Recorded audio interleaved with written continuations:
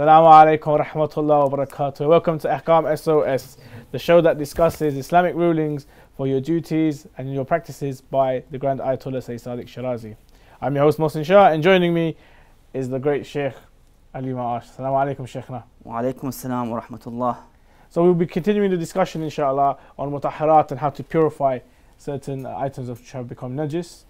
Sheikhna, how does the sun actually purify najasa? And I mean, can it be used for any type of common najasa, or specifically only?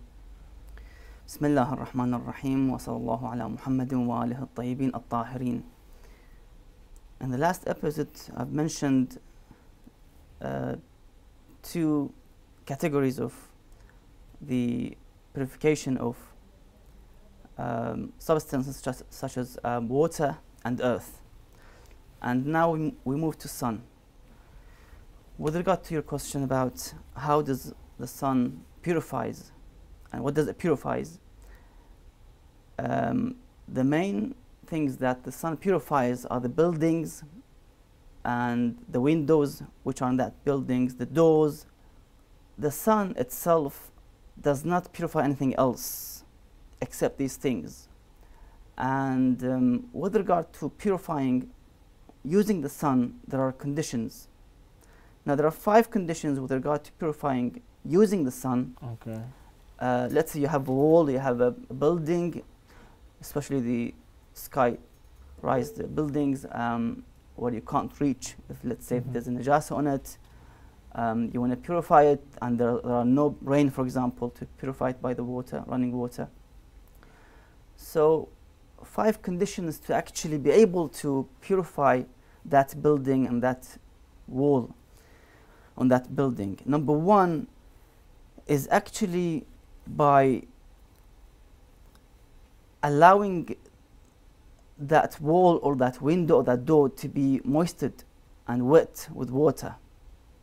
So when the sun would shine on that wall or window, would make it dry and render it dry, and as a result would make it tahir. So the first condition, there must be some kind of, in the middle, moist or wetness on that surface, on that wall or building. And you have, of course, the sun shining on that building.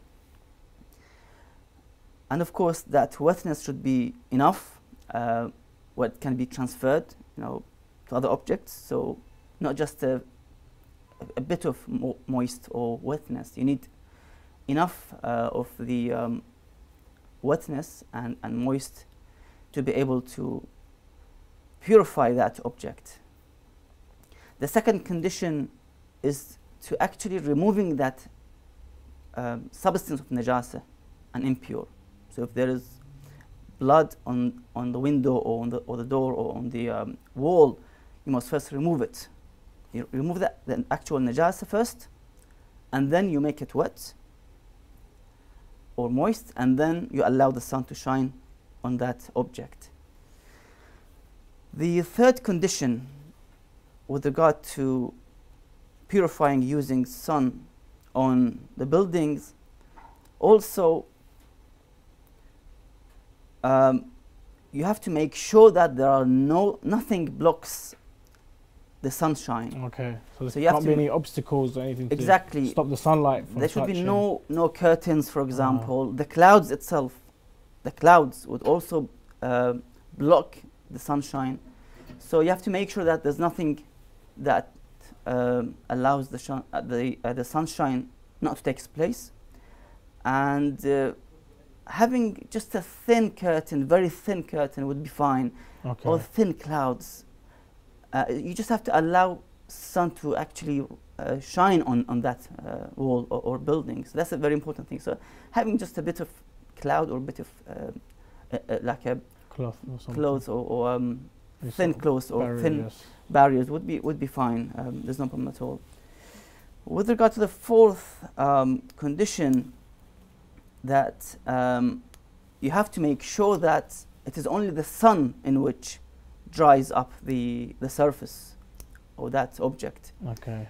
Nothing else. So you shouldn't actually allow, for example, other things. Let's say you use a fan, for example, or naturally the wind. Okay. There's a high wind, and the wind was the cause of drying that wall or that building. Not the heat. Okay. So you have to make sure that, or let's say the wall is there's like a in a position that the sun cannot reach the wall, and the wall dried up due to the high temperature. Mm-hmm. That's another issue. So solely should be dried up by the sunlight itself, nothing else. And the fifth condition, that when the process of drying is taking place by the sunshine, you have to make sure that in one go the whole part of that wall or window or building is being dried up. So if, let's say, the outside of the wall, the surface, was dried up but the inside wasn't dried, then it will not make it tahir, the inside. Mm-hmm. The outside is tahir now, became pure. Yes. But the inside did not become tahir because the sunshine was only took its portion of drying up the surface, the outside surface. It didn't go through inside, for example. Mm-hmm. It was just a few minutes, let's say, sunshine. So you have to allow it to take its position and shining till the whole building or the whole wall has been dried in and outside. Okay. And what about the next category of purification? Now the next category, the fourth category of purifiers, is the transformation, which is known as istihala. Istihala. Istihala or transformation, when you have an object which is najis, let's say you have a najis wood, okay, and you want to make it tahir. Now, let's say the whole wood, even the inside, became najis. okay. How could you reach the inside of the wood? The whole, let's say the alcohol immersed inside the wood, Okay. or the blood, and so forth. So how could you purify that with that wood without using, for example, water? Now, istihala is another way, where you, for example, burn that wood. Okay. So when the wood becomes ashes, Yes. now you have a different and a new substance called ashes. Uh-huh. That ash is tahir now, Okay. rendered tahir, because it's now the subject and the title has been changed from wood to ashes. That's something else completely. Uh-huh. So transformation of wood to ashes renders it pure. Okay, Sheikhna, so the actual transformation of the subject makes it tahir, so the wood turning into ash. What about with food, as in if I've got wheat, it's become najis. I've now crushed the wheat to flour, I've made bread out of the flour, is that tahir? Maybe milk, if the milk becomes najis and I turn the milk into cheese or into yogurt, is that still considered najis? So basically we have to make sure that there's a complete and molecular change. Molecular change. From one substance to another. Okay. So milk, cheese, and so forth, they are still in that subject of the dairy. They still have the same. They still have the same chemicals and same qualities. Yeah. I so see. we have to make sure they're changed totally to something else completely. Okay, Sheikhna, one topic that comes to mind is gelatin, that does have some sort of molecular and chemical change from its original state to what it has become now. Sometimes they use pork for gelatin purposes, sometimes beef, and sometimes they use an alternative vegetarian one. What does this actually come under istihal, and does it change its state from najis to tahir? The problem with gelatin, it's been argued by ulama as well with this regard, that is it halal or not halal.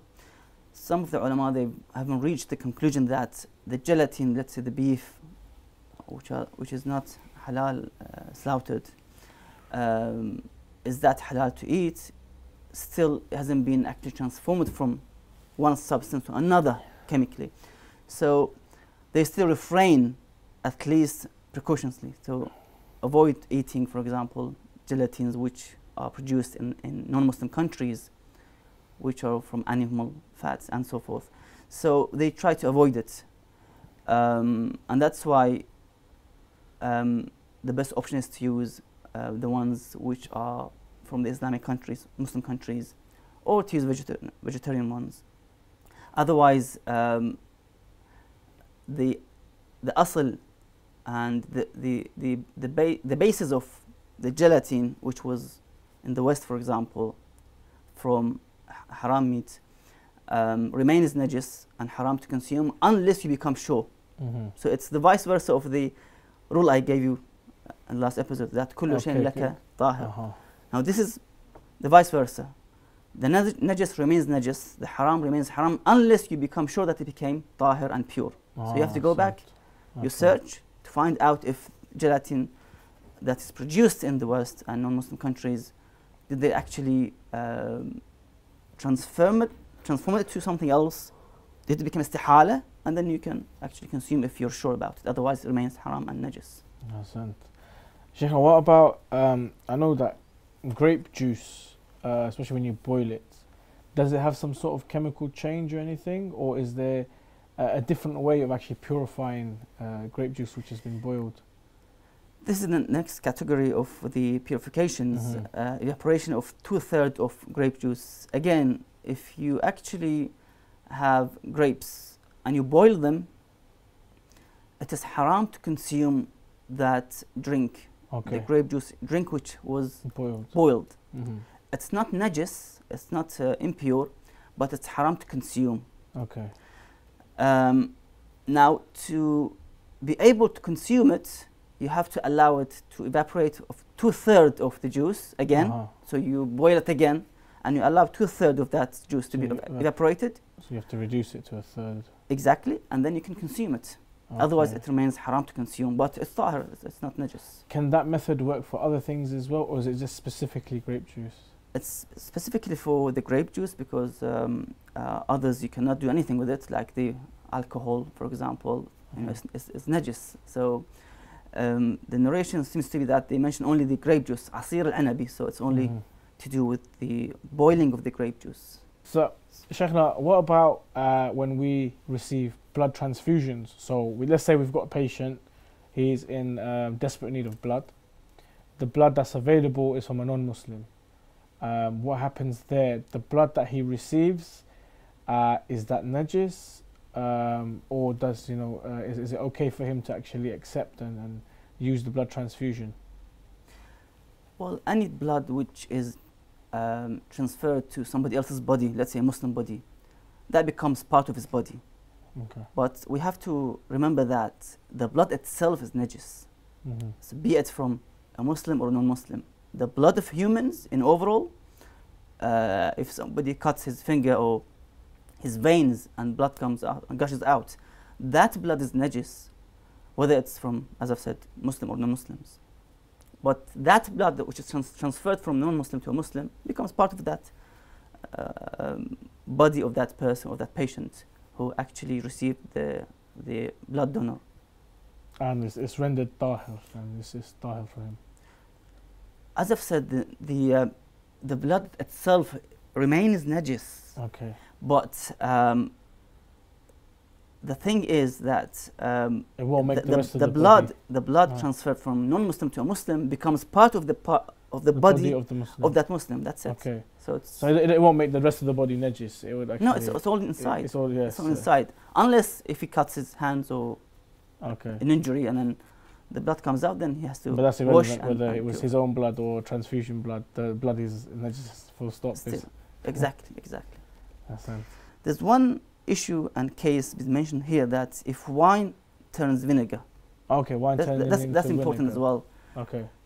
If wine turns vinegar, then it becomes tahir. We do have, you can buy from the shops, wine vinegar, red wine vinegar. Correct. And this is not to be confused with actual red wine or white wine, because it's not actually wine, it has no alcohol in it, it's vinegar that probably originates from something like We that. go back to the issue of the subjects. The subject is now completely changed from wine, the alcoholic drink, to vinegar. It's something else. Yes. Even the taste changes, everything, even the effects of drunkenness and intoxication all changes. So there's like a molecular change in Exactly, the exactly. substance.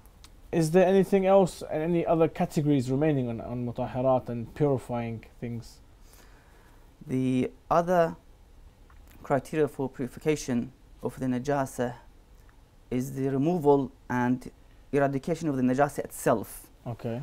So let's say if you have a pet, an animal, and let's say a cat, not a dog of course, because the dog is actually najis, so a cat or any other animals in which, let's say they've hunted something and there is najis blood on their, let's say, on their cheeks or body, then this najasa, when that animal goes away and comes back again, and the najasa eventually and by itself was removed, that process makes it a tahir. So you don't have to wash your cat or other animals in order to make it tahir. You just leave it, and when it goes by itself, after a while, that process of going by itself, the najasa renders the body of this animal pure and tahir. Likewise, let's say if you have a blood inside your mouth or inside your nose, for example, and you actually felt it, you can actually feel and see the blood, but after a while that blood disappeared from the inside of the mouth or the inside of the nose again, that itself will render and makes it itself and by itself tahir. You don't have to actually wash in the inside of the mouth or the nose afterwards, because the blood disappeared, and that makes it tahir. Awesome. Awesome. Are there any more categories? We slaughter, let's say, a sheep or a cow for the purpose of having halal meat. Yes. The amount of the blood gushing out from this animal when slaughtered, of course, that gushing blood is najis. Okay. When that amount of blood came out from this animal, the halal animal, of course, makes that the remaining of the blood inside the body of the sheep or the cow, the remaining ones becomes tahir, and you actually wash the neck of the najasa, the outside najasa of the animal. Now it's tahir, so you don't have to actually purify yourself from najasa. Nice. Sheikh, I've got a question in regards to najasa itself, and that is, when we purchase property, do I have to go and clean all the walls and the carpets and everything because it's najis? We go back again to the principle, to the basis, and to the asal, that everything is tahir. Everything you see is tahir unless you witness and you're certain that it's najis. So even if you buy or rent a property and you discover that, let's say, part of that property is najis, then you have to, of course, make it tahir and clean up. But as far as you don't have any idea about the najasa, or did they have a dog or no, for example, and you receive the property as it is, clean, yes, it's been used, the carpet has been used, for example, the sofa has been used, as long as you don't know, for example, the previous landlord or the tenant did not inform you about the najasa. So as long as you're not certain about the najasa. Exactly. In this case, everything is tahir, everything is pure, even if the previous tenants were non-Muslims. So, Sheikhna, what about, I mean, a lot of the brothers, they like to go swimming. So we're going to a big swimming pool, men's only. There's different types of people of different faiths, different backgrounds in the swimming pool. Is that water considered najis? The water of the swimming pools and such like, if they are more than khur, we have a khur, the water of khur, which has a specific measurements and amounts. If it actually is khur or more than the khur, then that's tahir and pure. So with regard to swimming pools, yes, they are tahir, they're pure, even if there are no running water. So it's just a closed lake or a pond or a swimming pool without any running water or source of water coming in and out. By the way, the majority of swimming pools, they have actually running water and filtration of the water. So this is continuous flow of water coming in and out of the pool. Definitely, it's tahir, even if somebody does something inside najis inside the water, it remains pure and tahir. And just to stay away from that najis part, if it's visible, so you just refrain from being in that position of the najasa. Otherwise, it's tahir. There's no problem with it. Would that also apply to when people go to the laundrettes? So we have public laundrettes where you go and you can wash and dry your clothes. It's used by numerous people of different faiths and backgrounds. Are those machines, will they make our clothes najis, or will they make them tahir? Again, the same rule applies with regard to the najasa and impurities and purities. Basically, the washing machines and such like, because we haven't witnessed the najasa itself, and we couldn't actually find out if this washing machine is najis, then everything is clean and tahir until you become certain that it's najis. Even the dryers, the dryers conditions are worse than the washing machine. At least in washing machines we have running water, and rinsing and draining water. But with regard to dryers, it's just drying.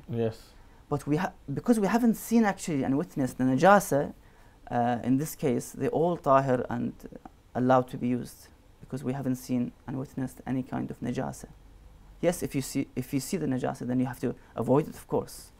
Otherwise, it's all tahir, according to the narration and to the rule that everything is tahir unless you're certain about it.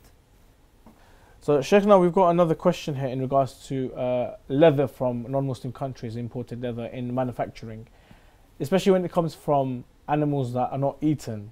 So we're talking about foxes or snake skin, lion, or all sorts of different animals. Their skin is used for leather. Are these rendered najis or tahir? With regard to the animals which were slaughtered and have the gushing blood and killed in non-Muslim countries by a non-Muslim person, now the skin becomes najis and meat, so it's like corpse, carcass. In this case, we cannot use it because it's najis. And that's why we have to avoid, for example, if we buy actually bags, especially for the women, bags or shoes made of leather, which is made in, let's say, China, and it's from animal, we are sure about it, it's from animal leather, we have to make sure that we avoid touching these items with wet hand, for example. Otherwise, we have to wash it and purify it, or make sure that you don't pray with them. You have the the little bag, and then you pray with that little bag, which is made of the skin of the corpse, for example, a dead meat animal, and to avoid it. So it's najis, of course. It's been hunted and killed by a non-Muslim, so we have to try avoid using them as much as we can. So, Sheikhna, what is the ruling in regards to non-alcoholic beverages? So we have like like barley water, or these beers that are non-alcoholic, or drinks that are they assimilated like wine but then have no alcohol in it. Are these okay to drink or not?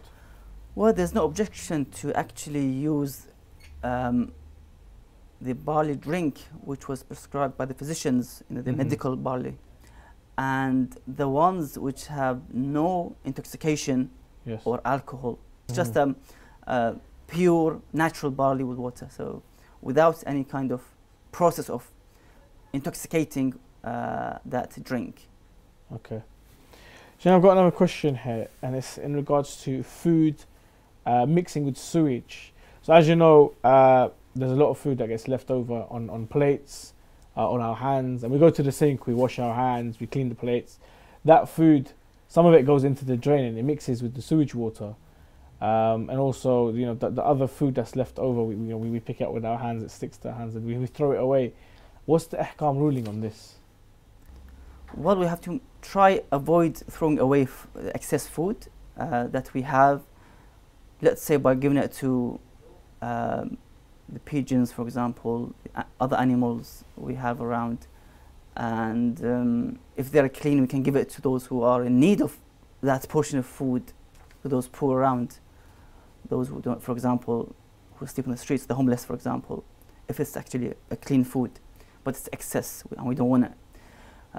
Otherwise, the food which sticks on our hands and fingers, we can actually wash it.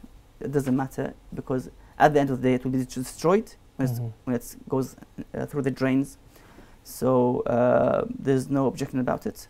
Otherwise, the best thing is always to learn and use the etiquette of eating and drinking, as the Islam mentioned, how to eat, how to drink, and it will actually tell you how to actually use those etiquettes in our daily life, and to avoid israf and tabdhir, as mentioned in the Holy Quran and the narrations. Ahsan, Shaykhna, thank you very much. Thank you very much for joining us on this episode of Akham SOS. If you have any questions that you would like to direct to the Shaykh, please contact us with the details provided, and we'll do our best to answer all your questions. Until next time, we'll see you soon. Take care. Assalamu alaikum wa rahmatullahi wa barakatuh.